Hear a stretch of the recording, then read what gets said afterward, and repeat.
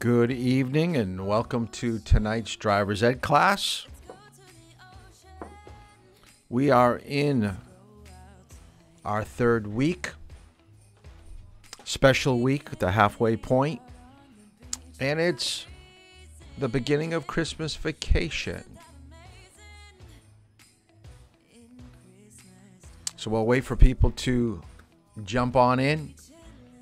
Make sure that you sign in on your phone. Make sure that you put your name over in the comment section so I can see who's here. Did things a little bit different with drive times. I put the drive times up here for the next 2 days. I've got a couple openings tomorrow for anybody who would like to drive. If we get multiple people texting in what they would like to do for drive times, then I'll have to choose at the end of the evening. Preferably, I would like people that haven't been signing up to get first priority to drive times. But we do have the week of vacation to really get a lot done. So I do want people to clear up some space. I don't expect you to spend your whole vacation just worrying about driver's ed, but I do believe it's important that since you aren't in school, you don't have online to do, or the coursework isn't going to be that heavy probably during Christmas break with your other classes. Let's put some time and effort into driver's ed stuff. So those are the times that I have tomorrow at 3 and 4. Wednesday I have 8, 9, 10, and 11 in the morning. And I don't want Wednesday to be sporadic, meaning drive at 8, off at 9, drive at 10, off at 11. So we're going to try to build out the day if we can. So that is how we're going to handle that. Like I said, I'm not going to be able to look through the messages probably until after class, so I'll take a look at that. I'll put this back up on the board just as we're done class, just to remind people if you haven't signed up to do it, and we'll go from there. So let's kind of bring down, let's see how many people. We only have 8.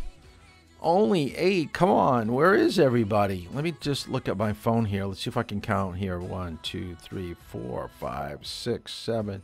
Yeah, 8 people. I guess slowly we're getting up to 11.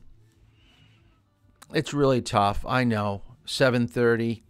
Got to finish up with other school activities. Maybe you're a late dinner person, so wrapping that up. But we've got just about 3/4 of a class, so we're only missing a few people. I'm almost suspecting that people didn't look at their sheet and understand, or did not pay attention last week and understand that we have class. We have class this Monday and next Monday because we are not going to have class on Christmas Eve or New Year's Eve, because then I know for sure I'm not going to have the number of people that I should have. Okay, we weren't able to complete the section on sign signals and pavement markings. So we're going to finish that up to start with, and then we're going to get into stopping and road rage. I'm going to save speed for tomorrow. So we'll probably do some things with speed tomorrow. So let's kind of get out and get right into what we're going to talk about tonight. Now, we ended last Thursday talking about traffic lights.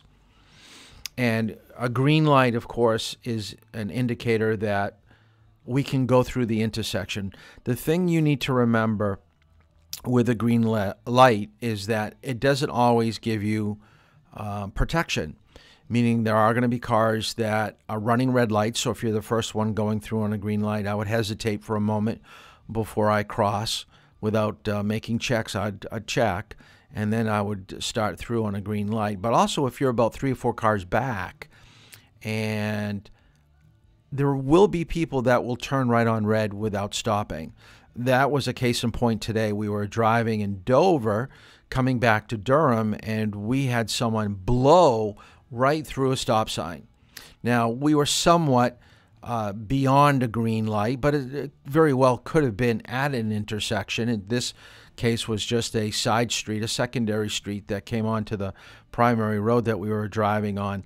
The thing that you have to always think about with any type of intersection is that the cars that are coming from either side will not do what they're supposed to do. It would be nice if everybody followed traffic law and they were courteous and kind when they drove.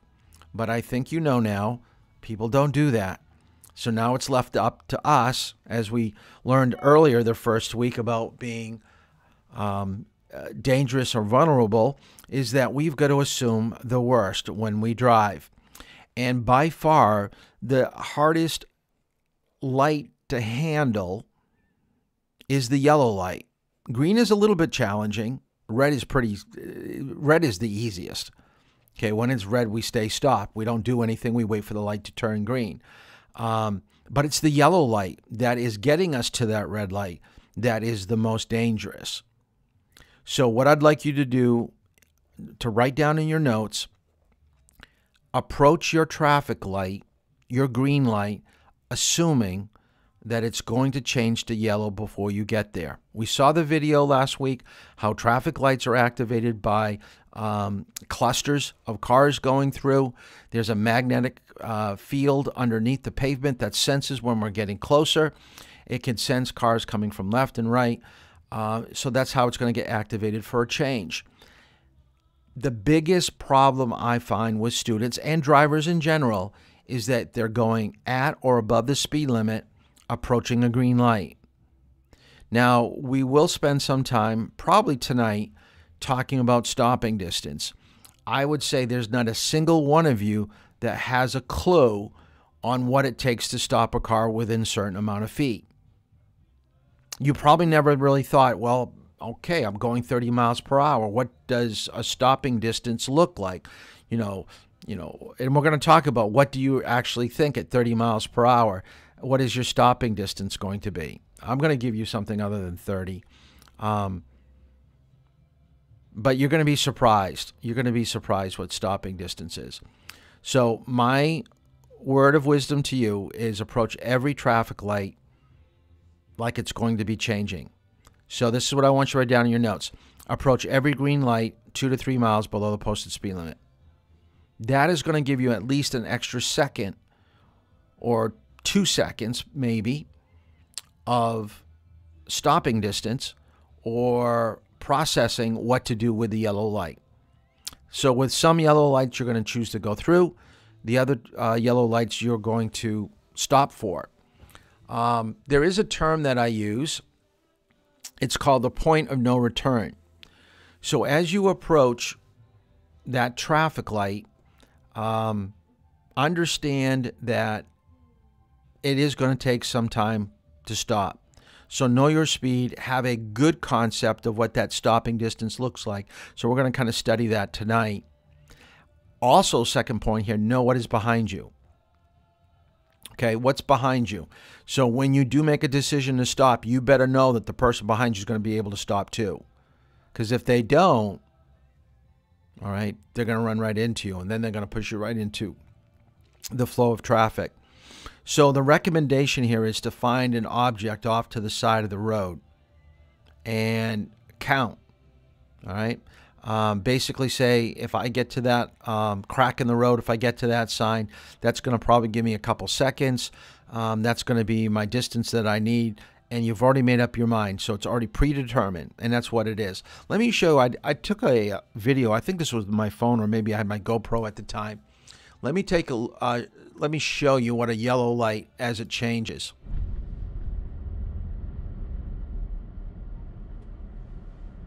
So here we are in Durham, stopped in traffic. I believe this is a GoPro. It really looks like the light is further away than it actually is. And as we approach the traffic light,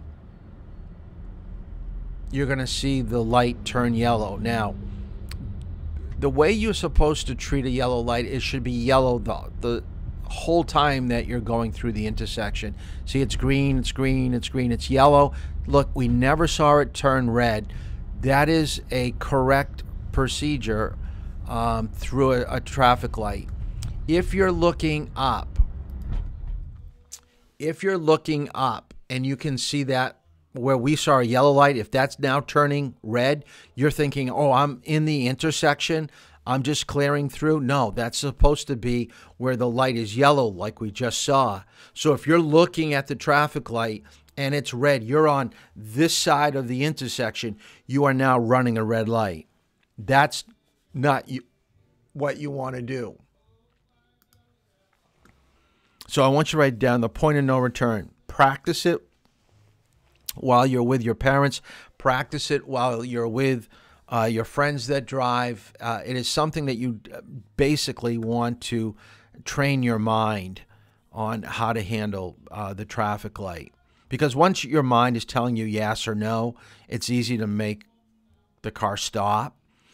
I don't know if this is the next bullet or not. Let's get through this first, and then I'll show you red light runners. Okay, let's talk about arrows a little bit. Green arrows are called protected turns. So anytime you got a green arrow, consider the easiest, best way to turn at an intersection, whether it be right or left. Traffic is not supposed to be going where you're turning into with a protected turn. So protected turn is what you want. Now, a red arrow to the right, you got to stop.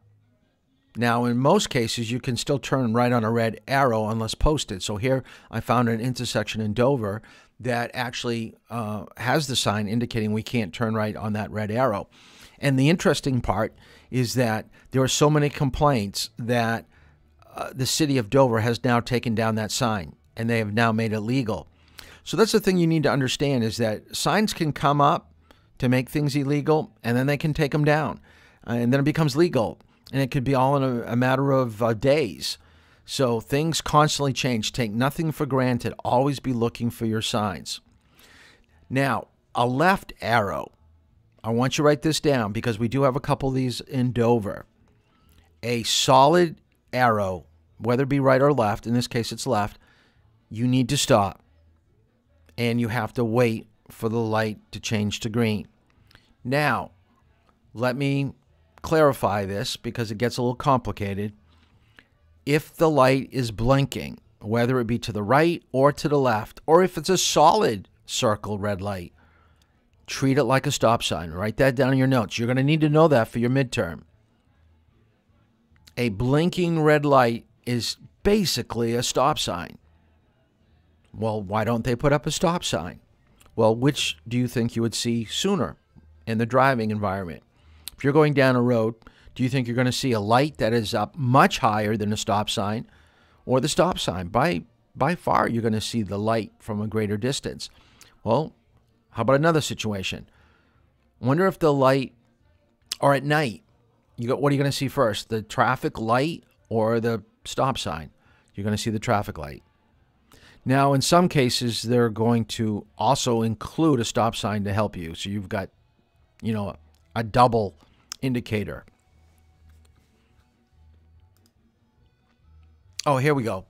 Always look for traffic around you. Now, this is just a picture, but I want to tell you, just to the right of that van, this video, I couldn't find it, so it's just a thumbnail of what the beginning of the video looks like. So I can't make this go. But just to the right of that van will be a car that is zipping through the intersection, and they're going at a pretty good rate. And the thing is that the car that's running the red light actually goes between two moving cars. I mean, it's incredible that there wasn't a serious crash where someone got T-boned. But I do have a few video clips, and this is in Missouri, of people running red lights. So I want to show you this. Now, what I want you to find from this video is, how long is the light red? Now, I know there's going to be situations where you have slowed down for the yellow light. You say you're going to go through, and then all of a sudden you look up and it looks like it's just turning red. So there's like a second that you saw the light. as we learned in the video, lights don't change right off. There is going to be a little bit of a buffer from the left and the right when you're running a red light. It's not going to go straight red light to green light. There's going to be a little bit of a buffer with your yellow light.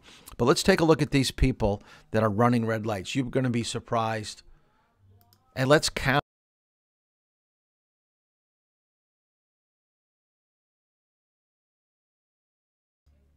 So let's count some of the seconds of people going through these traffic lights. So we're going to take a look at the light.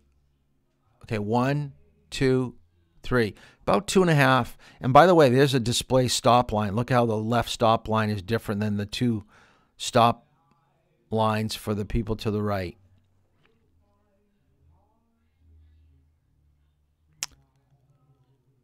Okay, the light turns red. 1, 2, 3, 4.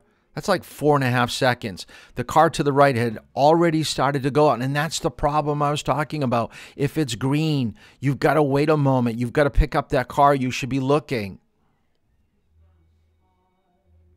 Okay, 1, 2, 3. Same situation. Car to the right is already starting off the stop line.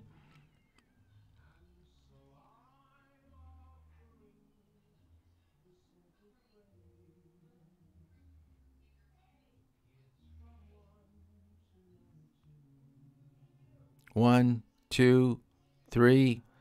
Here's the car. He splits two cars.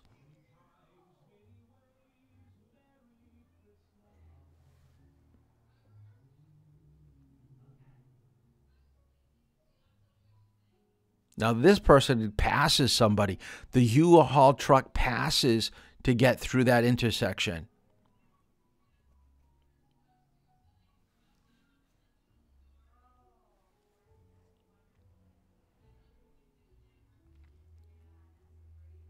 This is one of my favorites. Okay, 1, 2, 3, 4, 5, 6. And then they realize, uh-oh, these trucks are bigger than me. They're going to win. It's going to be bad. I better not do it. And he bails out. Most of the people, I think, are not paying attention. Here's another one. Now we're getting to see cars get hit. So there's a little bit of contact in that. And notice the more lanes you have, you get hidden. Your car is hidden if you're running the red light. So if there's cars off to the right and you're passing on the left, like here's another situation, the bus actually creates some type of a shield. So that's why the person to the right came out from the green light and never had a chance. Thought he had a safe passage to go through the intersection. Now, I think number 2 is worse than number 1. You tell me afterwards, do you think this is worse than number 1? So yes, that is a pedestrian.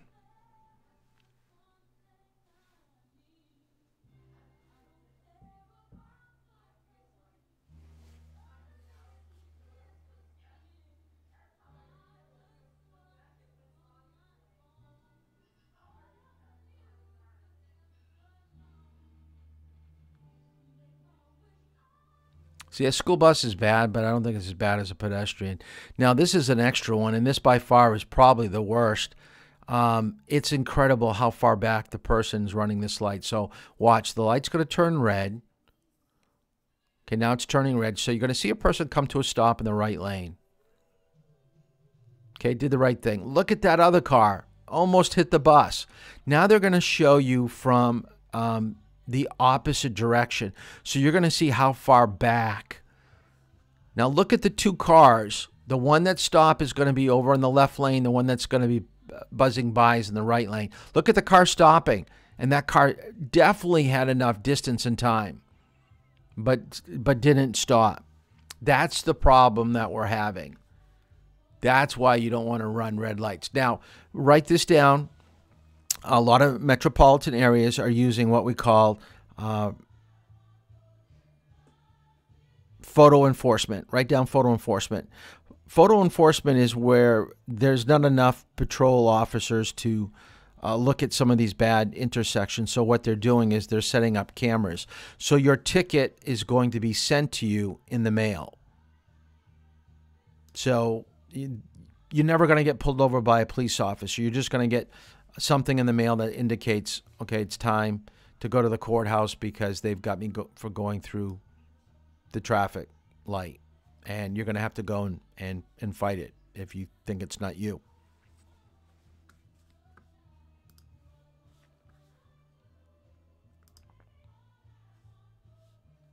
Crosswalks, what I want you to write down about crosswalks, and I wish I had some of these movies.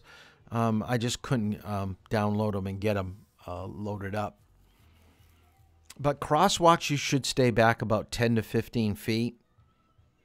And make sure that you don't, when you're in heavy traffic, downtown Dover, because Durham's not going to have any traffic now, but you don't stop on a crosswalk in traffic. So it's bumper to bumper. You're rolling up to the car in front of you. They're just in front of the crosswalk. Don't stop on the crosswalk. Stay back that 10, 15 feet to give pedestrians a chance to cross and to be seen. Now, most cities now are using flashing lights or the neon yellow pedestrian signs to indicate there's a crosswalk. So if there are double lanes and one lane is backed up and you see a little bit of an opening, that is where a pedestrian is going to walk through. If you've got clear passage in the left lane, go slow as you approach every crosswalk, because you just don't know when it's going to be a pedestrian that's walking in between the stopped vehicles. In some metropolitan areas, they're using bike lights with bike lanes. So they give the symbol of a bike and make it the same color as a green traffic light for a car, but they're using the symbol of a bike, which is kind of cool. So if you ever drive in another state, a big city, don't be surprised if you see that. So that is not your light. That is the bicyclist light. Could it be different than your green light or red light? Absolutely. So don't play off their light. You be looking for what's for you over your lane. And by the way, most traffic lights, if there are multiple lanes, should have a light for each designated lane. So that way you're targeting your car down the road, and as you approach that light, you're keying in on, even if there's nobody in front of you, you're keying in on what is the light directly above my lane. If you ever have an opportunity to drive in another country, just knowing your shapes and your colors should do you well. Now, when I went to Italy last October, I didn't have to take a driving test. I did have to provide a copy of my driver's license, and I did have to pay a fee at AAA, and they gave me, and I probably should have, I could probably get it for tomorrow. I'll show it to you. I have it in one of my drawers here. And it looks kind of like a foreign license. So yeah, you can drive in another country. Now, make sure that you understand what side of the road to drive on. Understand they're going to use kilometers rather than miles per hour. And be very careful. They are very much in other countries using photo enforcement. My son-in-law did most of the driving when we were in Italy. And believe it or not, they actually sent him his speeding ticket back here in the United States, okay, and they did it through the rental company. So you may think, okay, I'm just not going to pay it. I'm never going back to Italy. Well, the rental company has your credit card information, and that's part of when you drive over there. They've got information about you, so they'll come after you one way or another to get that money. And I can't remember how much he had to pay. I think it was well over $100. It could have been even a little bit more than that now that I think of it. I'll have to ask him this Christmas if he stops by. But driving in another country is a lot of fun. I did some driving in Rome. It's just like driving over here. It really is. You know, keep the following distance. You know, just kind of watch for your signs. You should be able to know by the symbols. And it really wasn't complicated driving. So hopefully sometime in your life you'll be able to do that. Now, can you explain this sign? What makes this sign different? Now, some of you may have already figured this out, but if you look at the bottom left corner, that is the bottom of a side mirror. I was stopped in traffic and I was looking at that and I go, wow, I never really thought about that. Images are backwards. So when you look in your mirrors, anything that is being spelt is going to be backwards. If you take a look at the word ambulance, if you look at an ambulance, you're walking down the road and an ambulance is coming towards you, you'll notice that the word ambulance is spelled backwards. So when the ambulance is behind you and you look in your rearview mirror, it's going to spell it correctly. That way you're not guessing exactly what it is.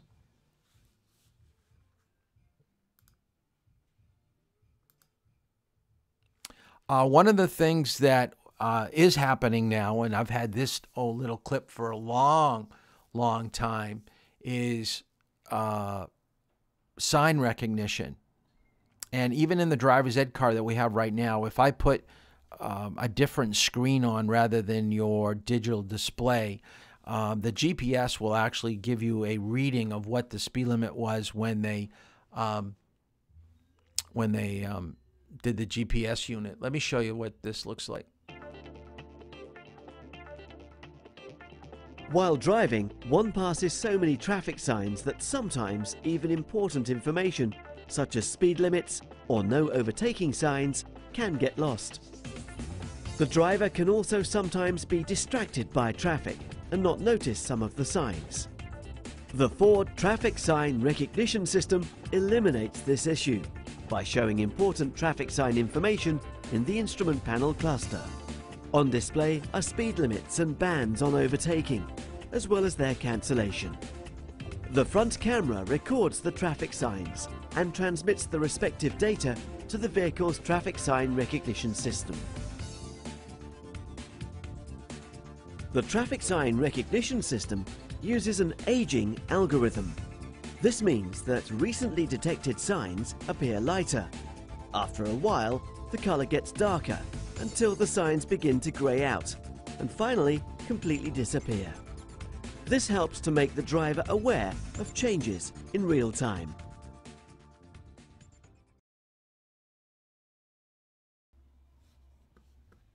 So I thought that was pretty cool for you to understand that technology is out there that's going to really help us with driving. Because one of the biggest things is if you were getting bombarded with lots of input, that all of a sudden it's like, oh, I missed that last sign. What is it? Well, this is going to really help us out a lot with signs that we may have missed, especially speed limit signs, because we don't want to miss that, or what route we're on or what street we're on.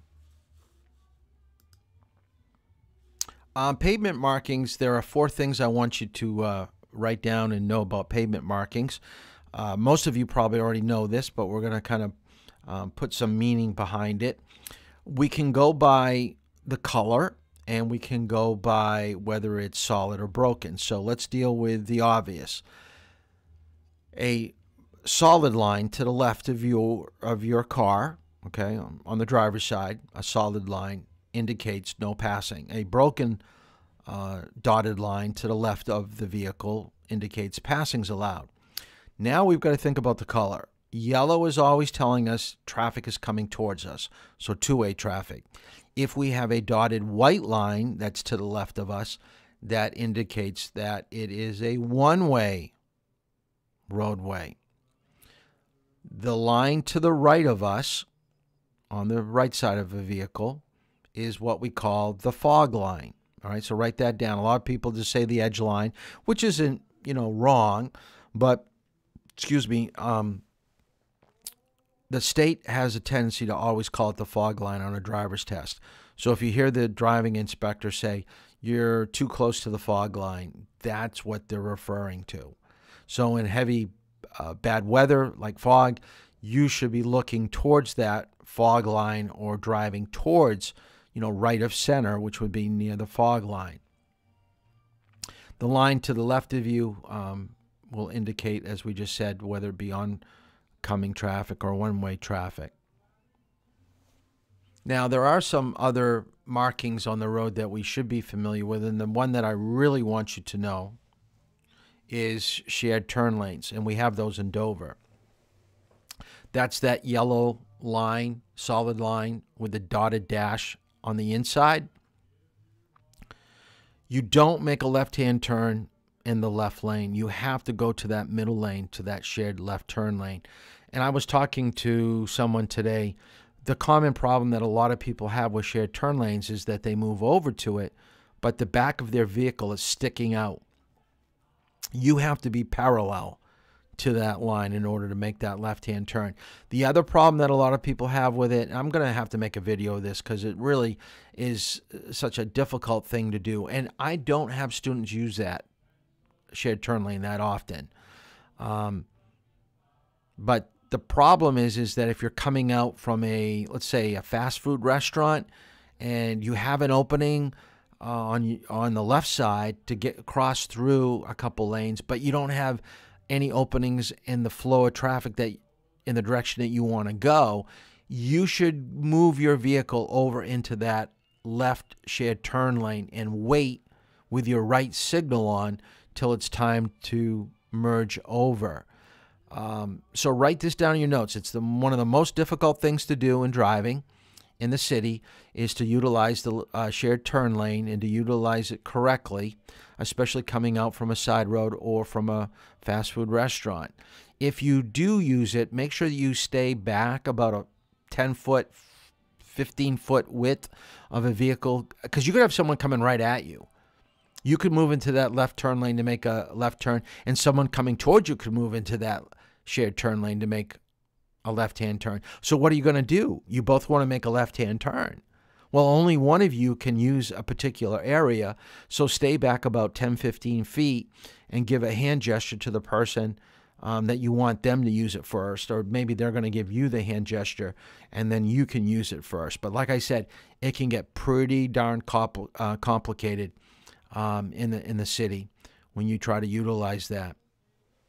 The rest of it is pretty straightforward. Multi-lanes, one-way streets, two-way roadways, rural crosswalk, stop lines. We already know that kind of stuff, so I'm not going to spend any extra time on that.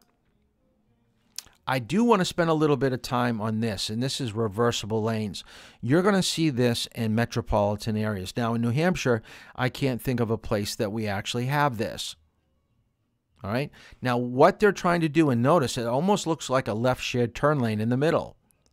But what that does is that middle lane changes according to the time of day.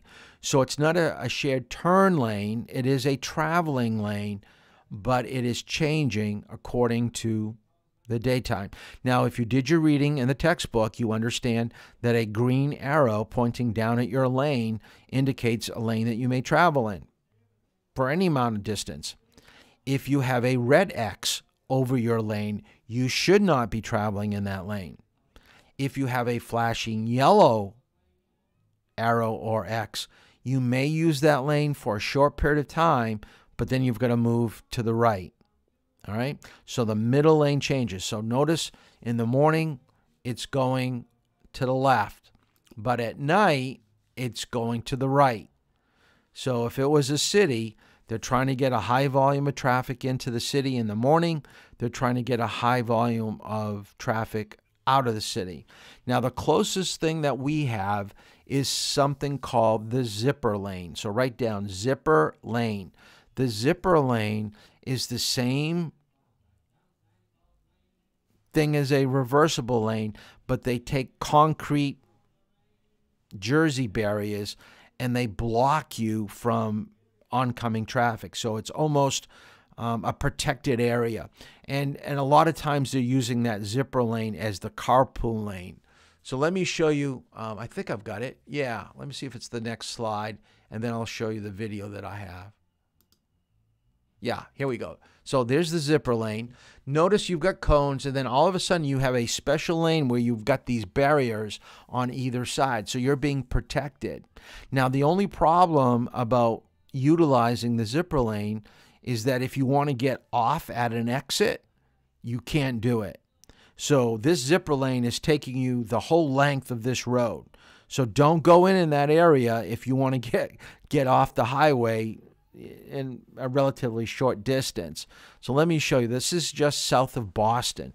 So this is the closest one. So this is about a little over an hour away from where we are in Durham. My daughter lives south of Boston in Quincy, and we were going down to visit. My wife was driving, so I took out my cell phone and I did this quick video.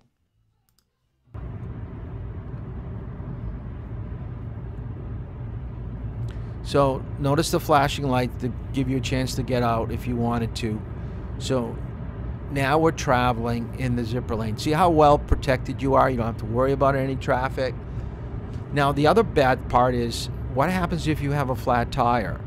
There's not much of a breakdown lane or a soft a shoulder, so you are going to hold up traffic behind you. So any type of mechanical breakdown is a problem. Now notice way over to the right we have a green guide sign.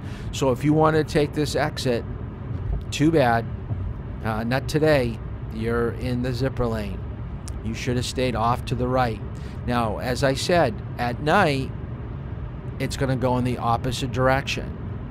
Okay, that's going to be for people, you know, going into Boston.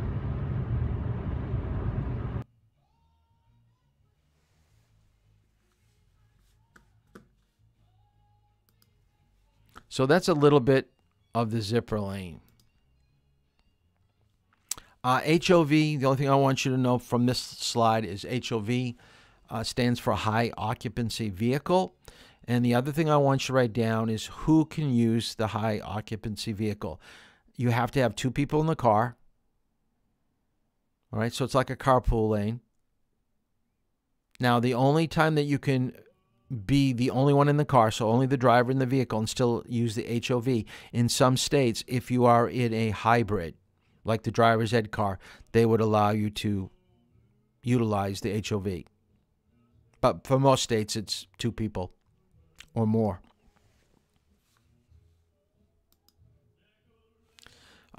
Interstate and state routes, I do want you to know this. This is from the state manual. We talked about the highway transportation system, that the interstate system is built on a grid. It goes north, south, east, west. So what I want you to remember is that an odd number, like what we have here, 17 is an odd number. Odd first number goes north, south. If it was 80, it was an even first number, it would go east, west.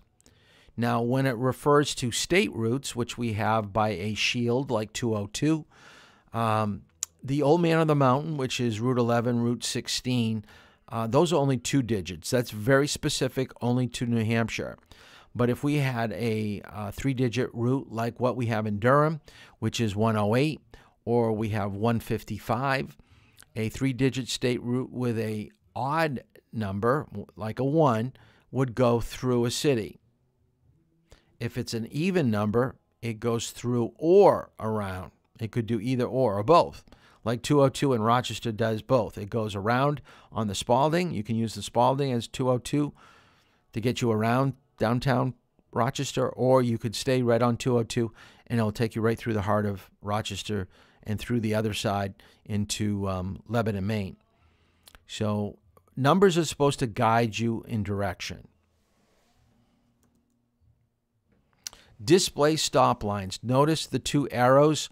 The lanes are back from where the right lane, excuse me, that is going straight or turning.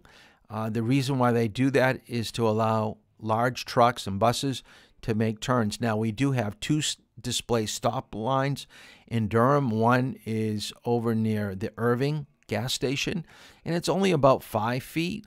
But the one that's really like 15 feet from the right stop line is over near the field house, over near where the Wildcat Monument is, that intersection there. You'll notice that the stop line. And here's a picture of that intersection. And I thought this was kind of funny. I was driving with a student. I go, oh, I got to take a picture of this. It's a state trooper that does the wrong thing. I think I was talking to Haley today about officers not doing what they're supposed to. Notice the motorcycle. He stopped at the stop line. Look where the state trooper is. His whole vehicle is beyond the stop line. And look what color the light is. It's a red light. Okay? He wasn't paying attention. He was making a mistake. So even the police, at times, aren't perfect. So I thought that was kind of funny. School bus safety. We still do have young kids picking up buses and going to school. So a few things here I want you to write down. The first thing is that with a school bus, a yellow light will come on before they turn on the red lights. And by law, we have to stop 25 feet behind a bus with flashing red lights. So the minute you see a yellow light, you've got to start thinking, okay, where is he actually going to come to a stop? They put it on probably about 100, 200 feet before they're going to actually stop. So you got plenty of time if you're paying attention. Now, most crashes are going to happen when people are coming towards the bus because their lane is still is open. When you're behind a bus, you can't go anywhere. The bus is in front of you, so it makes sense. Okay, I got to stop. Okay, I can't go around them. Most people do that. They do the right thing. It's when they're approaching the bus from the opposite side head on where they're zipping by. And by the way, the fine in New Hampshire for going by a school bus with flashing lights on is $500. That's pretty steep. Look out for kids because a lot of times they'll linger around. You know, they just, want to talk to their friends out the window, throw things, to their friends or throw things back into the bus. Here's a picture of a Durham bus that I took with a student. Let's see if I can find that. Oh, Lord, have mercy. Terror.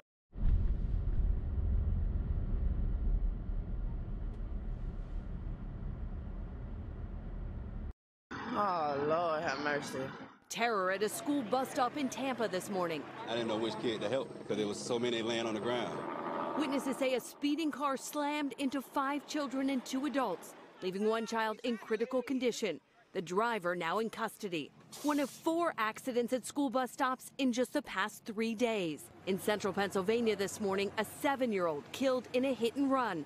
The driver never even stopping to help. While in Mississippi, this man is now charged with aggravated assault after a 9-year-old was struck and killed. And in Indiana, a community is mourning 3 siblings killed this week crossing the road on their way to the bus. That driver also facing charges. Some 25 million students nationwide ride a school bus, but experts say getting on and off can be the most dangerous time, especially this time of year. Right before daylight saving time ends, it's often dark as children wait in the morning. So reflective clothing or backpacks can help and teach children to line up away from the street, stay alert, and never assume a driver will stop. A deadly lesson learned the hard way for so many this week. Kristen Dahlgren, NBC News, New York. Hey, NBC News fans, thanks for checking out. I apologize. I couldn't find the Durham bus, so that was just a news clip that I had. I think that's the next slide. That's the next slide. And what they showed you, 5 people were killed in bus crashes. I think this was about a year ago, year and a half ago. Those 3 children were from the same family. So the mother and dad lost all their kids in one car crash. And I believe the parents were home at the time. I can't think of anything that would be more traumatic than to hear a crash and then to come out and see what has happened. And I truly believe it was because people were speeding and they were distracted. This is preventable. Something like this should not happen. There's no excuse.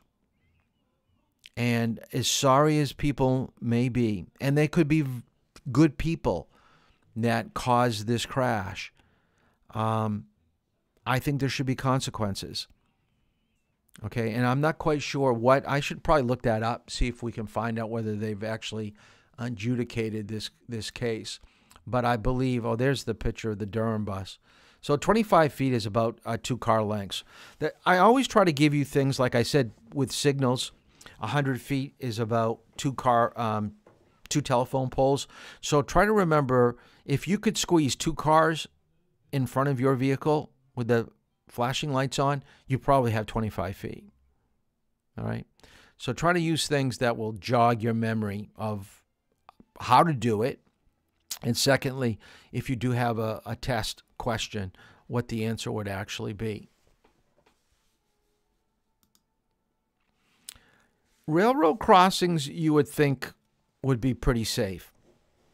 You wouldn't think that there would be many crashes. Do trains cross roads? Absolutely. And a lot of times they go underneath. We have train trestles and things like that. But anytime that there's a railroad crossing intersecting a street, there's going to be a chance of a crash. Now, if there's a crash, it is probably the fault of the driver. You got to remember, a train can only do two things. It can only go forward and it can go backwards. Now, once it's in motion, it could take close to a mile. When it's going full steam ahead, it could take up to a mile to stop a train. So cars are making the mistake where they're trying to go around the gate. They're trying to speed up and get in front of a train before it comes, thinking they've got enough time. All mistakes. And they're usually fatal, or they're pretty serious crashes. So what I want you to write down, look for signs. You're going to have a circle sign coming at you first. That will be railroad crossing warning. It's a yellow sign. And then you'll come to the sign that we have here on the slide. That's a crossbuck sign. The other bit of information that's really important is that you have a double track. Now, why is it important that there are two tracks? Because if you're the first person at the railroad stop and the gate goes up, you better make sure that there's a train not going from the opposite direction, because if you start going across as that first train goes by, you may get hit from the train coming from the opposite direction. And that has happened. Now, the gates are supposed to stay down until both trains have gone by. But remember, don't trust anything unless you can see, because mechanical problems do happen. Now, the middle bullet where it says you must stop 15 feet before track no more than 50, this is important, not so much the 50 feet. I think 15 is more important to know. If you're stopping closer than 15 feet, there's always a chance that the train could derail. Derailment means that the train tips over. So from the bottom of the train cart to the top is between 12 and 15 feet. So when you're closer than the 15 feet, it's going to crush you or crush your car. So stay back a distance. Now, I went to a conference, I guess it was a couple of years ago, and we had someone from Massachusetts that was part of like a state trooper, division that dealt just with train crashes. He was kind of like the head of the Northeast region of Amtrak, and he gave us a video that I'm going to show you right now about some of the problems with cars and what to do if you ever get to a track and it's malfunctioning. You know, who do you call? How do you fix it? How do the rails go back up again? So I'm going to show you the safety video that he gave us. The first train car northbound is on fire. We have multiple injuries. 600,000-ton train that could be barreling down and hitting you. We hit a big truck. We're on the ground. It's a horrifying experience. Oh my God! Oh my God! Oh!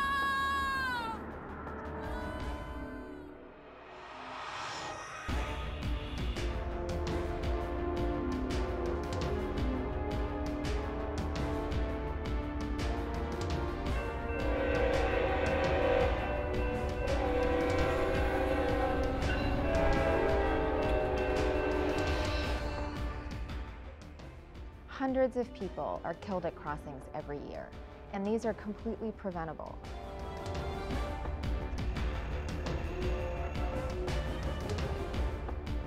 One of the ways we can prevent these accidents is for the public to do their job. The emergency notification system provides motorists or pedestrians with a phone number that they can call, and then we'll be able to stop train traffic that's heading in that direction.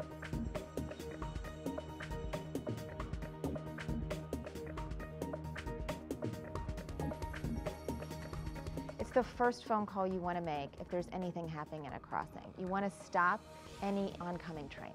Every grade crossing is protected with an emergency notification sign. What that provides is an emergency notification phone number that the passenger or the motorist can immediately notify the railroad of any emergency at that crossing. The locator crossing number, which is 6 digits and a letter, can effectively tell the train dispatcher exactly where they are. When you call that number, you're talking to the train dispatcher that's specifically associated with that railroad. You'll get a response right away. This train dispatcher picks up and he's going to ask, what location are you at? You give him that DOT number. You stay clear of the tracks. Let the dispatcher handle everything from that point on. Once you get that call in, for me to contact the locomotive engineer on the train, it could be 5–10 seconds. I'm going to get him on the radio immediately and say, bring your train to a safe stop. We have an emergency situation ahead. Calling 911 is not going to stop the train from coming. The first responder is your train dispatcher in this case. That 800 number is going to get you right to the first responder.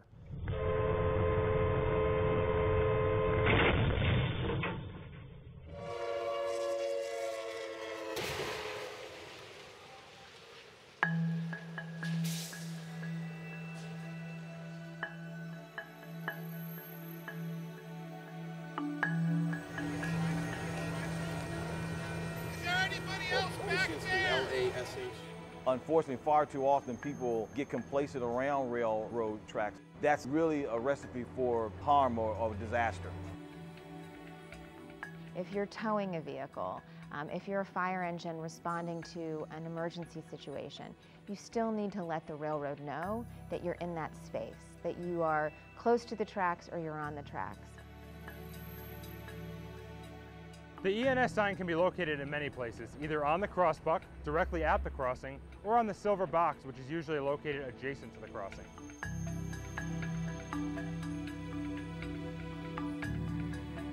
So you should call it if you suspect that the gates are malfunctioning, if you see a vehicle that's stuck on the tracks, if you see any suspicious activity, if you see something that looks out of place, or an object that's obstructing the tracks.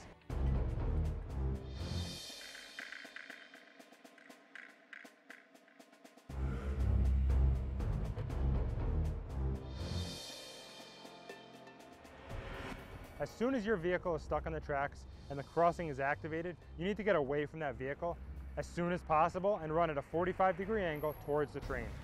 Far too many times we see people trying to save their vehicles, and the unfortunate reality is when they're trying to save their vehicles, in many cases they lose their life. These incidents also have a profound impact on locomotive engineers, because that individual may have long-term effects from this incident that affect them professionally and personally. Stop, it's not going to stop.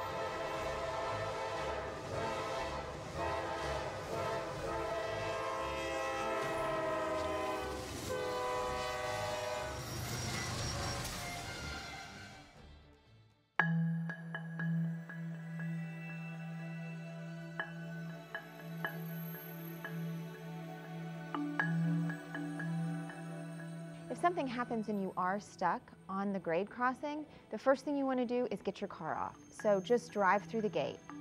The gates are meant to break away, and so you will be able to get to the other side. You never want to be stuck at a crossing. So don't try to get over the crossing until you know you can get to the other side. Don't be stuck in traffic and sitting on a grade crossing, on a railroad crossing, in the path of a train.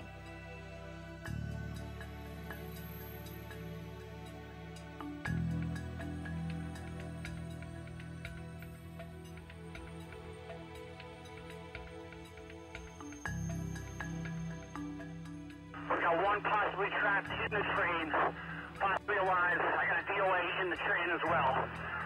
It's a horrifying experience. We've had careers that have been ended as a result of these incidents. Every one of these accidents breaks our heart, and we need to do everything we possibly can to keep people off those crossings and away from trains.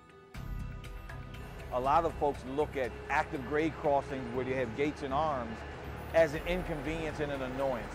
Those arms are not there to prevent you from being where you want to be, but to help you get there safely.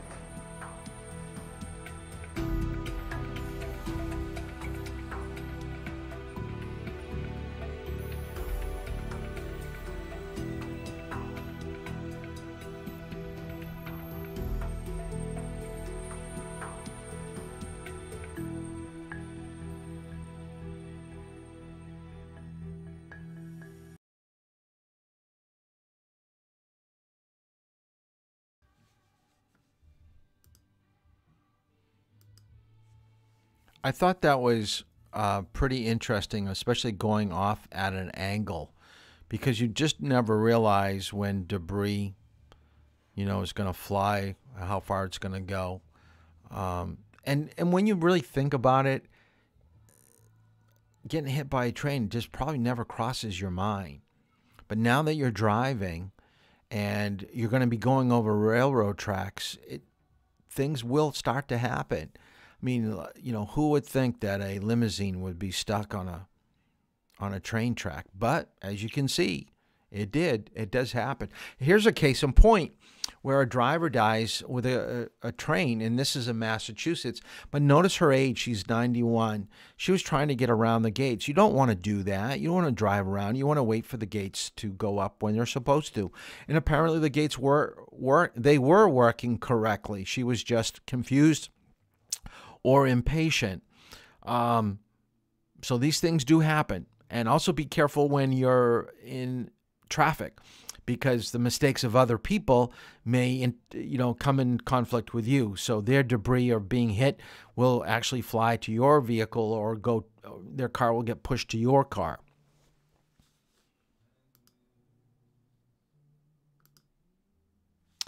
Here is probably, I think, the most complicated thing to understand and to do well when it comes to signs, signals, and pavement markings. Right of way is so confusing to people. So let's start from the ground up. Okay, let's build upon right of way. Right of way is basically who should wait. Okay, it says the law doesn't give anyone the right of way. It only says who must yield it. I like replacing the word yield with the word wait. So if you do that last sentence, it makes a little bit more sense, doesn't it? Only who must wait. All right? So generally at an intersection with no traffic control, like a sign or a signal, the vehicle on the right has the right of way, meaning they don't have to wait. They get to go. Now, what happens when we start having situations where cars come at the same time? They're going in different directions. So there are some exceptions that we're going to go through right now. So I want you to write these down or be familiar with these. The first one, a vehicle in the intersection, so that means you've already crossed into the middle area, has the right of way, has the ability to go before a car that is preparing to get into that intersection. Notice it has nothing to do with stop signs. It has to do with just coming to an area. A vehicle going straight has the right of way over a vehicle turning left. We see that at traffic lights. It'll show you a symbol of a green ball, and it says, you must yield on a left-hand turn at the intersection here. Now, emergency vehicles that are responding to an alarm. So anytime you see the sirens, hear the sirens, or see the lights, I should say, then they get to go first through the roadway, through the intersection. Pedestrians have the right of way. If you're on a main road over a side road, you have the right of way. Blind people have the right of way, and people getting to the intersection and stopping first, regardless of where their location is at the intersection. Now, since we've talked about this just briefly, let's just get this out of the way. Even if you know that you should be going first, the other person should be waiting, and they don't wait, give it up. Just let them go. Okay? Being in a college town, you're going to see a lot of people not following this rule. So if everybody knows the rules and follows the rules, driving is somewhat simple. It gets complicated when we know the rules and they do not, and we try to act upon what we should be doing, and then someone takes it away from us. So then you're going to have to just, bring it back down, stop again, let them go, and then make sure that we can get back out into the intersection and now go through, even though we lost the right of way. Oh, the other one that isn't mentioned here is funerals. Anybody going to a cemetery, they'll have a purple flag on their car. You can write that down. A purple flag on a vehicle is an indicator of a funeral procession. They can run stop signs, traffic lights. There could be like 40, 50 cars all going to the gravesite. They all get to run the stop sign, go through the red light. They can go as a group. They don't have to stop. Legally, they can do that. So just be aware of that. Now, with emergency vehicles, and I can't find this video, I liked it too. Emergency vehicles pull over to the side of the road with your signal and stop. Wait for them to go by. Use your signal, check your mirrors, look over your shoulder, and then go back into the flow of traffic. Now, when we talk about emergency vehicles, we're talking about police cars, fire trucks, and ambulances. Tow trucks, public service, mail trucks, they are not emergency vehicles. They do not have the right of way over you. Just police, fire, ambulance. Those three. Those are the only ones. Anybody else with flashing lights on? Nope. Sorry. That's just telling you you're behind me or you're in front of me, but they get no special treatment. Okay? This used to be in the old manual, and I kept it in because they were talking about people in the front seat. You shouldn't have more people in the front seat than you have seat belts. And the other thing, too, is don't let anybody sit on the hood, the roof, or the trunk of a vehicle because they could slide off. This was kind of like that, a case in point where a brother and sister were fooling around in a parking lot, and the sister ran over her brother. Don't fool around in your car. I would guarantee. Now, this is a good. We haven't had a question in a while. I've taught tonight for a bit without asking a question. So if you're on YouTube or actually on your phone, text me the answer to this question. Have you ever sat on the trunk, roof, or hood of a vehicle that was moving? I don't care if it was a parking lot. I don't care if it was a side road or a main road, but you were on a vehicle that was moving and you were not inside. You were on the outside of it. Okay? Text it to me, and I want to see how many people. I'm going to guess. Let me see how many people are still watching. Okay, we got 12 people. I'm going to bet there's at least 5 of you that have been on a moving vehicle. All right? And while I wait for these text messages to come in, let me take a look at this snapshot of some UNH students. Watch this. Look at that. What's wrong with this picture? Well, they're not sitting. They're not sitting down. They're all standing up. And the other thing from the picture to the right, are they on the correct side of the road? Why are they driving on the wrong side of the road? So if they stop real quick or make a turn real quick, at least some of them are going to fall out of that truck. Now, legally, if they're older than 18, they don't have to be in a seatbelt. Oh, some of you are saying no. Let's see what I got here. I'm going to... I kind of figured. I see one saying yes.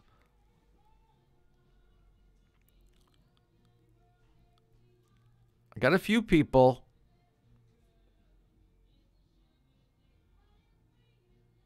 A few people said that they have. Not as much as I thought. I would have thought I would have had a higher number. Now, I take this with a grain of salt because this was told to me by a student. We were driving and we were having this lesson. He told me he had a friend that actually put metal plates on the bottom of his feet, and he would open up the door, the back door, and he would actually drop his feet onto the pavement and kind of like surf on those metal plates, and sparks would come off, and they would be going around 30 miles per hour down the road, kind of like on a skateboard holding on to a car. It's amazing some of the foolishness that people do.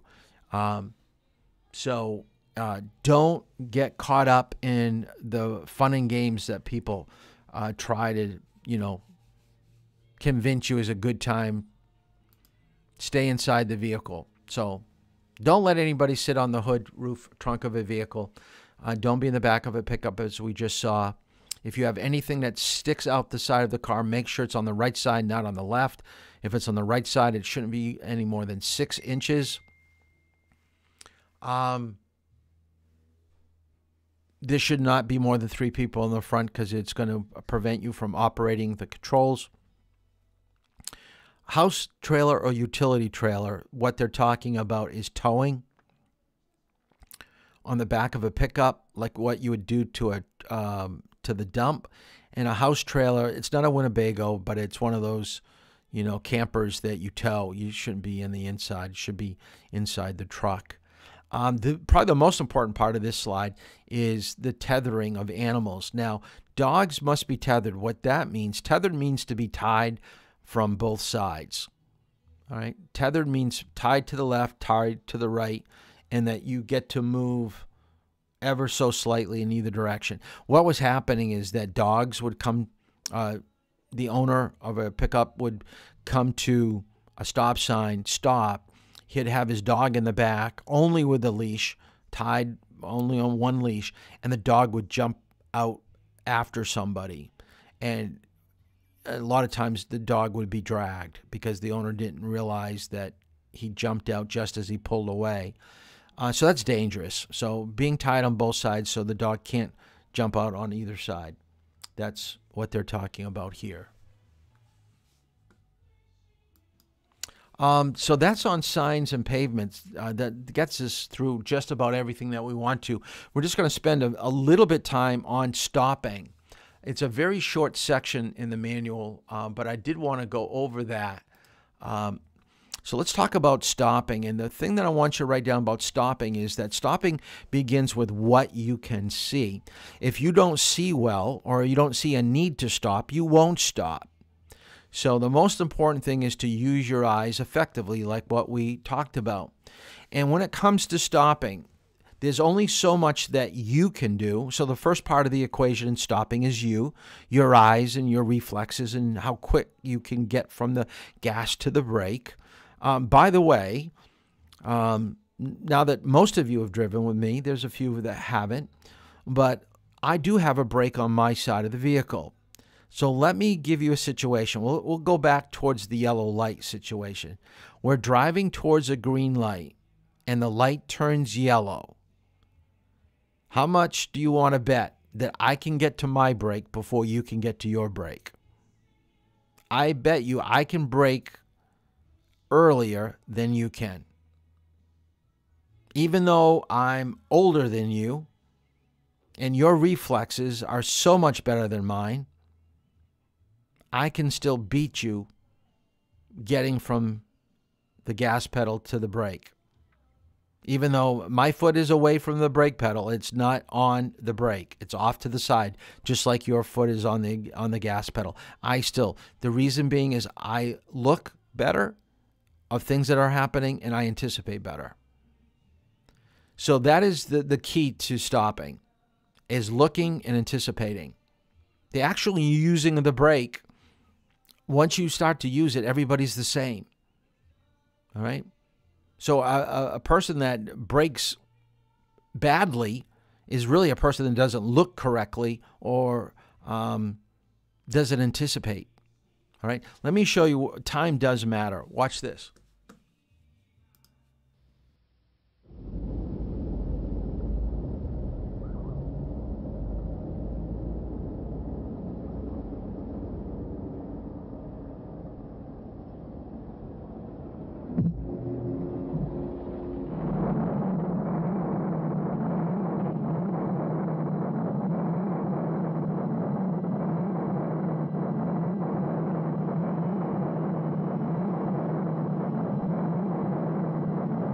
Just 5 miles per hour over the 30 miles per hour speed limit, how much further will it take to stop?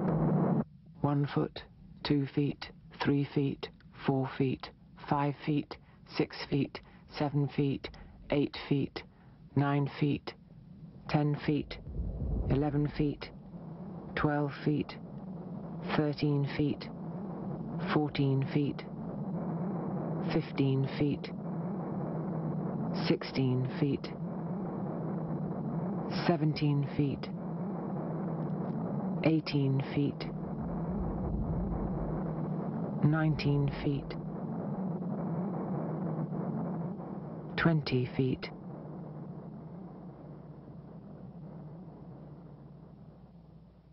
21 feet. Can't you see that he wishes he had some extra time and distance? I mean, once the brakes start to be activated, you're basically stuck. So let's take a look at this is something that's kind of cool too. Is I found an Australian commercial talking about stopping distance, and I want you to write this down in your notes. If you go slower, like we said with that yellow light we talked about tonight, by going slower, you have more options. It's easier to make a decision, yes or no, to go through a yellow light.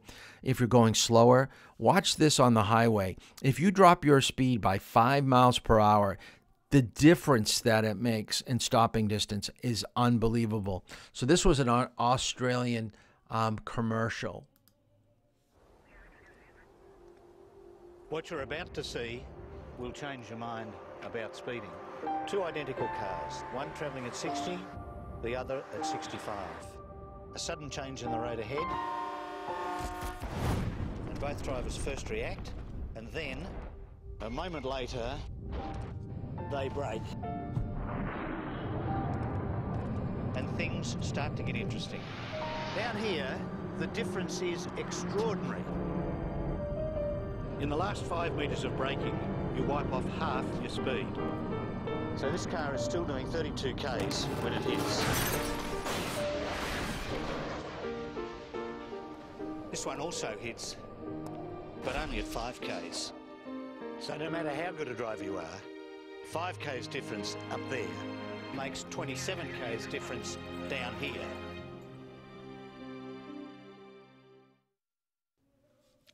Makes a big difference, doesn't it? It's unbelievable when you take a look at it that way, how things can be minimized just by going a little bit slower. I think we have to have that mentality. Most of us like to go fast, and tomorrow we're going to talk about speed. But really, when you start thinking about being in a bad situation, going slower, more time, more space is going to make you a better driver.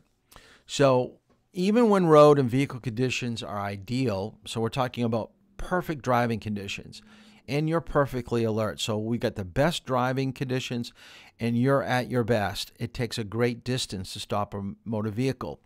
So through the use of good judgment and the knowledge of stopping distance, you can reduce the chance of being involved in a crash. Now, early tonight, I told you I was going to test you on basically what your knowledge of stopping distance is. So this is what I want you to do right now. You got to text me the answer. From the time that you see something, just like we saw on that last video on the highway, from the time that you see something to the time that you come to a complete stop at 20 miles per hour is how many feet? So text me the answer. How many feet will it take to stop 20 miles per hour? And what's the speed limit by school? Sometimes it's 20.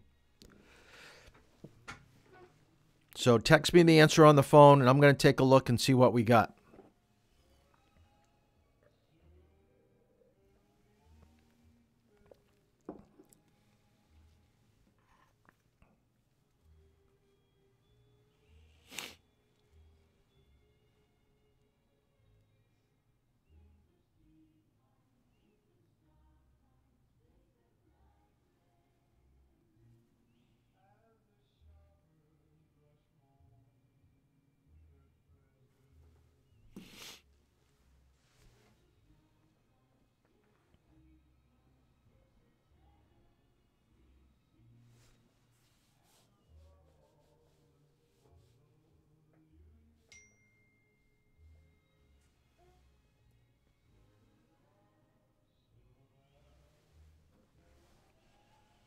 Got a couple people texting in.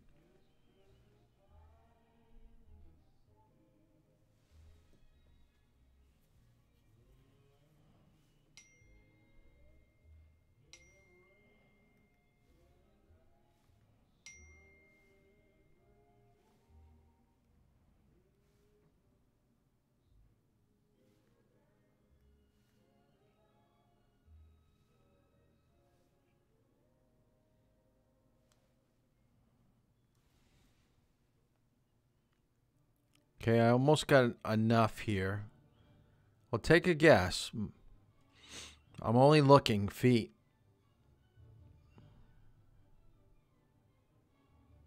Okay, I'm going to read you some of the answers that I've got. Two people are pretty much right spot on. I've got 50 feet. Someone said seconds. I wanted feet. 100 feet. Yeah, I want feet. I don't know why people are having a hard time. 40, 20, 25, 5. That's interesting. 100, 50. Actually, 50 is the closest. It's really right around 47 feet. So roughly 50 feet from the time that you see something to the time you stop at 20 miles per hour is going to take you roughly about 50 feet. 50 feet isn't really that big of a distance. If you were to go outside, take a look at 50 feet, that's basically like 4 car lengths. If you line them up bumper to bumper, and that's at 20 miles per hour. Now, let's double our speed to 40 miles per hour. So you think if it's 50 to stop at 20, then it must be about 100 feet if you're going 40 miles per hour. It's not. It's always going to be more. So if you're going 40 miles per hour, stopping distance isn't 100, it's 149. Stopping distance at 60 miles per hour, which is a highway speed, is 366 feet. If you're on a highway, from the time you see something to the time that you come to a stop, you're going the length of a football field. Now, stopping is really physics. It's really, it's a science. The thing that I want you to understand is that for every 10 miles per hour that you drive, 1 second, okay? Not 1 second. For every 10 miles you go 11 feet. That's what it is, all right? So for every 10 miles, so if you go 40 miles per hour, from the time you go from the gas to the brake, so just reacting, you're going 44 feet. That's pretty crazy. If you're going 60 miles per hour, you're going 66 feet just getting your foot off the gas to go to the brake. You've got to understand the faster you go, the longer it's going to take to stop. This is why people are having problems, why they rear-end cars. This is why there's a problem in bad weather, because we think we can stop like we normally do, and we're going much, much further. We have to have a good concept of stopping distance. So 3 things are happening to stop your vehicle. The first one, you must see and recognize the danger to stop. We had a whole little portion of one of our classes last week on inattention blindness. There are traffic light stop signs that for whatever reason we're just not picking up. So if you don't see something, how do you know that there's a need to stop? Your brain must tell your foot to step on the brake pedal. And lastly, your foot must operate the brake pedals correctly. So it has to be in that order. That's how you stop a vehicle. Seeing it, reacting to it, and then having the foot use the brake pedal at the right amount of pressure. That way you're not going to hit something. Now, with some of you this past week, I took you to a parking lot and I had you feel what ABS felt like when it kicks in. So ABS is going to help you be more efficient in your brake pressure. It doesn't necessarily, and this is going to be a question on your homework tonight. I'm going to give you a chapter. I forgot what chapter it is.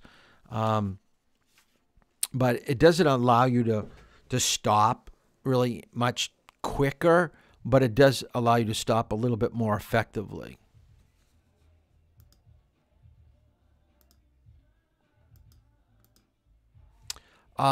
There are some definitions here that I want you to write down, and this is from the manual.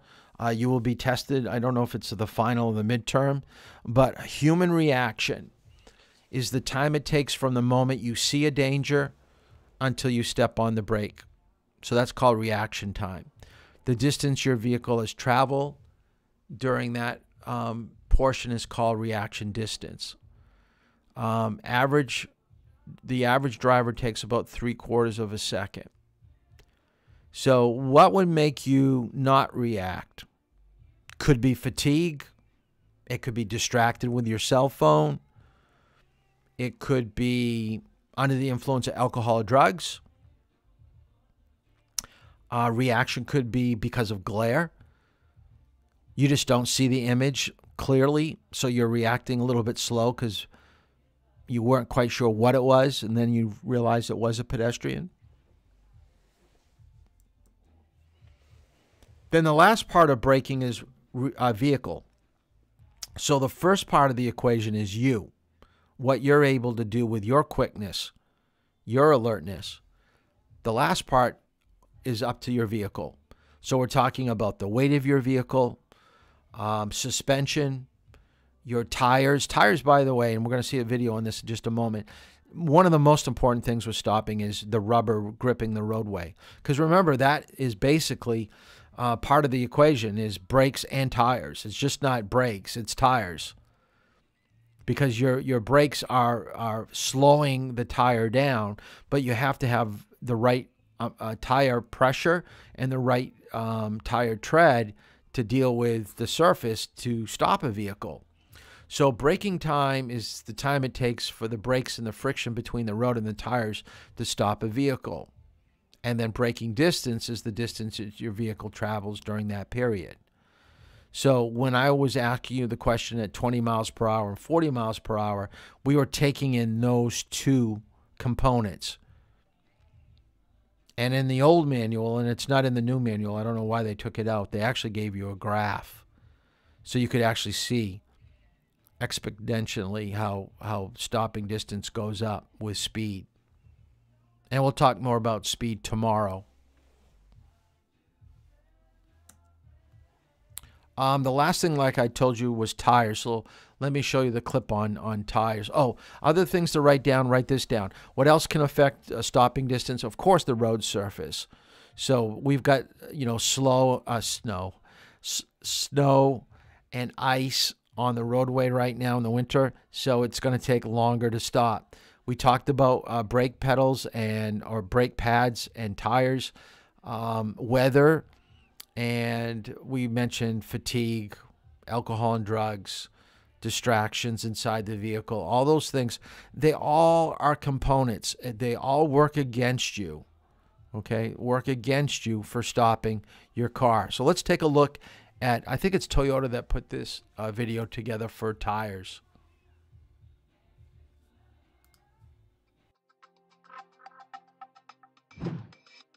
We tested the effect worn tires have on stopping distance.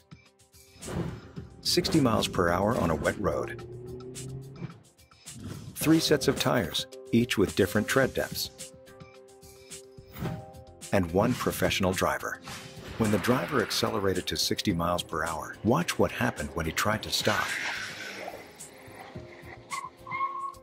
While your actual distances may vary, it took him nearly 10 additional car lengths to stop on worn tires. So, when will you stop? Ask about our complimentary tire inspections.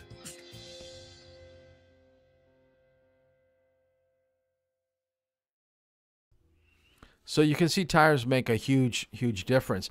If you ever watch NASCAR, have you noticed their tires? They have no tread.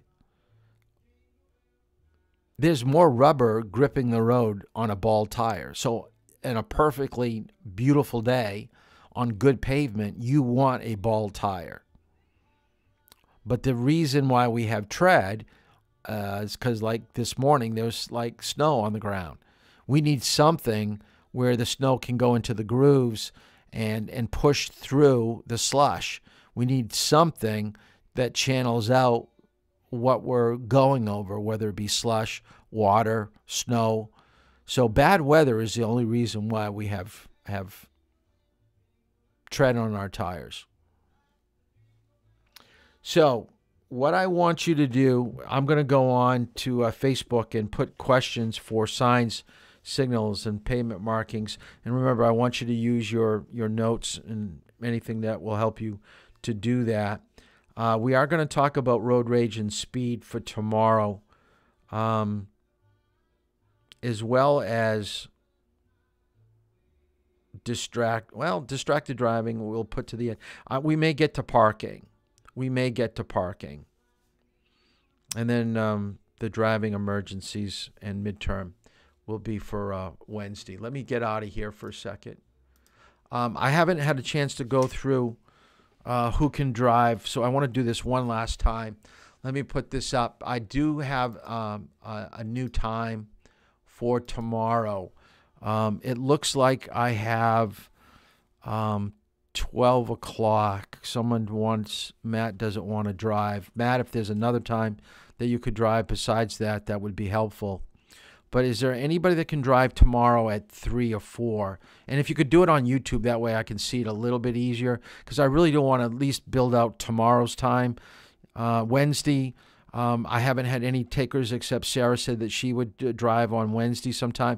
So apparently, Sarah, you're the only one right now. But I need some of you to start signing up. So tomorrow, 3 o'clock, 4 o'clock, I need drivers. And if someone could take Matt's time at 12, that would be helpful too, if there's any takers. Or 1 o'clock, I guess. 1 o'clock I would do if no one takes noontime. If you live close by the school, I'd come get you. That's not a problem. If you can't get a ride, because I need to drive with you. I do. Because I don't know what the weather's going to be like for next week. It could be horrible. And if that's the case, we're screwed if we lose 3 days during vacation. So I want to wait and see if I can get a couple takers.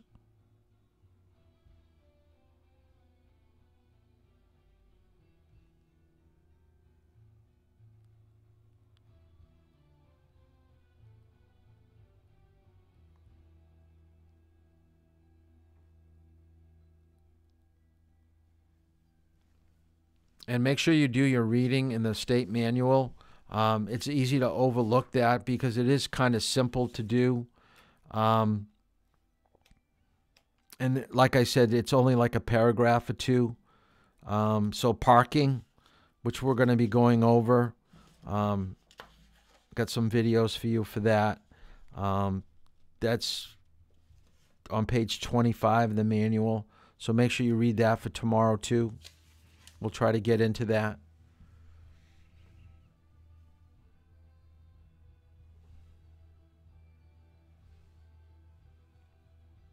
Okay, I'm getting some. All right, so Kathy, I'll give you 3 tomorrow. So Kathy's got 3 tomorrow. Do I have someone for 4? 4 o'clock for tomorrow?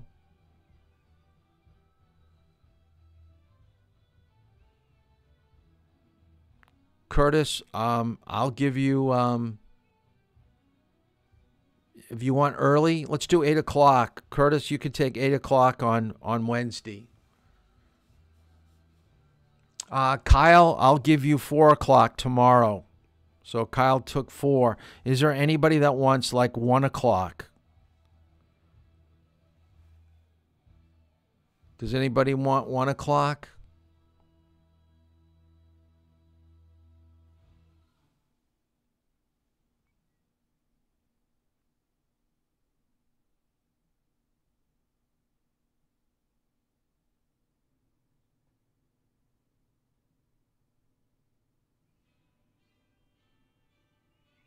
All right, Matt, we're going to have to not drive at all tomorrow, so I'm going to take you out.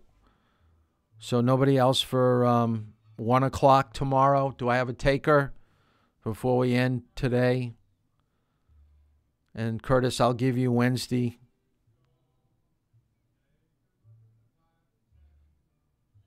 So Kyle, you've got tomorrow at 4. So Kathy's at 3, Kyle's at 4. Anybody for 1? I'm looking for a 1 o'clock.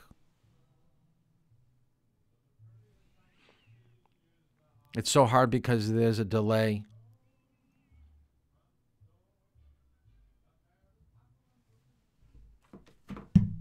All right, I'll let you guys go for tonight. I'll go on Facebook, post the questions for you, but please text me if Wednesday does turn out to be something that you can do, because we gotta drive. All right, but that's it for content for tonight. So remember to get your work tie. I'll send it to you as soon as I get the link ready. All right, have a good night.